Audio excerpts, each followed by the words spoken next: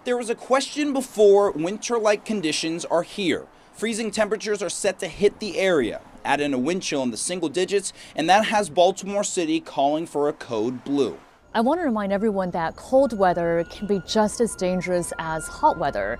Last year in Baltimore City, there were 3 of our residents who died from hypothermia, which is extreme low body temperature. The city's alert is in effect from Wednesday until noon Friday. It means an increased risk for injuries, even death due to low temperatures. If people are working outside, that's going to be a particular problem because then it's the prolonged exposure to the cold that can lead to hypothermia or frostbite. But cold isn't the only sign of winter in the air. Snow is also predicted to hit the region, and the state is ready to wage a high-tech response.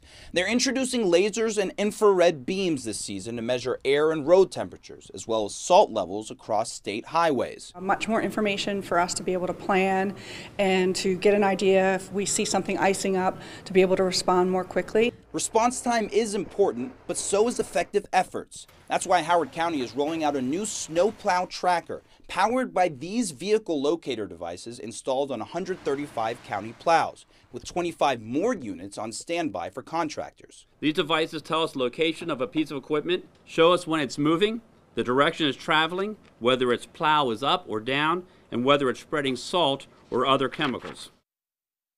Those snowplow trackers, Howard County officials say the goal is to have all county roadways clear within 12 to 18 hours of a typical 6 to 12-inch snowfall. Now, we won't quite see that this weekend, but with the snow we may see and the cold that comes with it, dressing in layers is definitely key. Reporting live from Glen Burnie tonight, Omar Jimenez, WBAL-TV 11 News. Omar, thank you. Now, the frigid temperatures have Maryland zoo officials doing what they can to keep the animals warm. They have closed the zoo to the public tomorrow, but all employees who are scheduled to work are expected to show up as scheduled. And you can track the cold weather in the WBAL-TV mobile app. Find out just how cold it's going to get and watch Tom's updated forecast.